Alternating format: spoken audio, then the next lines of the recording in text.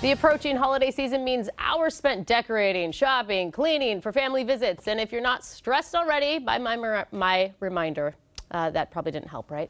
To keep you limber and feeling like you can handle it all, we're learning a few yoga moves to help us get us through these days. And please welcome yoga instructor and nutritionist Karla Ilicic. I did it? Yes, you did. All right, I mastered your last name. That was the first thing. And so you've got a couple moves right now to show us just basically how to stay flexible right now. Yes, with the cold front approaching, we all wake up very stiff. So what I always like to do is start in a child's pose and have her knees nice and wide and just try to stretch out the spine. Try to feel your upper body sinking in between your hips. This is one of my favorite poses, by the way. I know. It's hard to get up out of just because I'm like, oh, I'm so comfortable. I know, it's so comfortable. I usually like read stuff in this. Yeah. It's so good for the hips. It's opening them up, loosening them up without actually using any pressure. And then from here, I'd like to do a little twist to start it, just by threading the right arm under and just trying to stretch out and feel your shoulders getting stretched out and pulled by the weight of your own body. Okay. And then, of course, we need to do it on the other side as well, just to level it out. And this is something you could start your day with every morning. Yes, it's amazing to do it in the morning. Okay. Because we all feel very stiff, especially if we're in front of a computer all day long. Then you wake up and you're like, oh, I can't move. So I love doing this in the morning. And then from here, I would have her tuck her toes under and come to a downward facing dog and kind of just walk it out. Okay. To feel her legs getting extended, the blood flowing through her whole body and just pushing herself away from the floor to stretch out her whole spine, lifting her hips high, and just feeling like the movement in her feet as well as in her arms as well. Okay, to kind of ground herself in both her feet and her hands. Then. Yes, so both areas are actually getting the pressure and you're trying to pull yourself away from the floor but also push yourself away from the floor. So you're doing both things, both actions, by moving your shoulders away from your ears and kind of feeling your shoulder blades going all the way down your spine. Because that's what happens when you sit at office all day. They kind of sneak up on you. Constantly, and you don't even feel it. You don't even know that you're doing it unconsciously.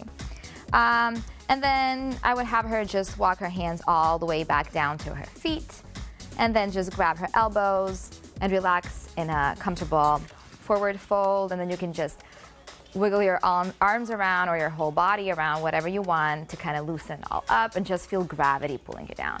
Because I think that's something that we really don't do. We don't feel the passive stretching. We actively try to stretch, but we're using so much tension and force without allowing our bodies to just passively stretch. Okay, so just let go for a minute. Yeah. So let gravity do the work. Yes. I like that. And you can bend your knees if you need to, or you can keep them straight, whatever your level of flexibility is. Right, because that's what's great about yoga. Anyone can do it. Everyone. Yeah. Literally everyone. And people don't understand how yoga is different for every person. Okay. And then slowly just roll all the way back up. And then come to the front of the mat. So usually I would start with a couple of sun salutations. Here we'll do just one. Because I want to show what's the flow about. And the whole point of sun salutations is to warm up the body and to prepare it for the rest of the practice. In this sense, to prepare it for the day. Okay. So and just to feel that flow. I love that, Karla. Come over here and you can teach me some things that we can do too while we're sitting and we're at the office, correct? Like there's something that you come on over here and we'll talk about how yoga can be used in everyday life when you're not on your mat, because it's something that can be happening no matter where you are. Am I right? I actually wrote a blog post about it. Okay. For people in offices, especially women, and I even had like heels on. Just right, to kind of I got them on right now. Perfect. Yeah. So what I like to do if I'm sitting in front of my computer a long time or I'm in a plane, which I am a lot, I like to open up my chest. Okay. So I like to place my hands back, interlace my fingers, and just open up the chest. And it feels so good. Oh yeah, that's nice. Sometimes something even cracks. Oh yeah.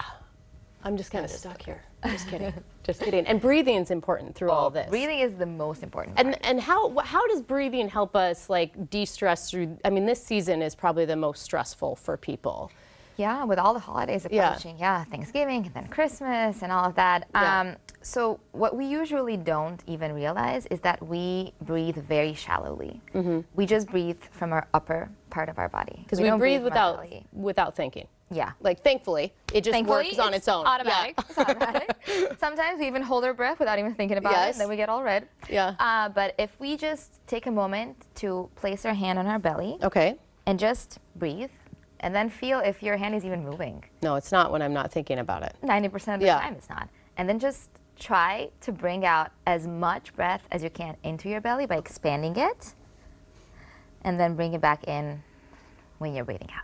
Okay, I hope everyone's doing this with us at home, okay, so that we're not the only ones sitting with our hands on our belly. So we'll breathe in and out, right? Yes. And how many times do you think people should do that to really feel better?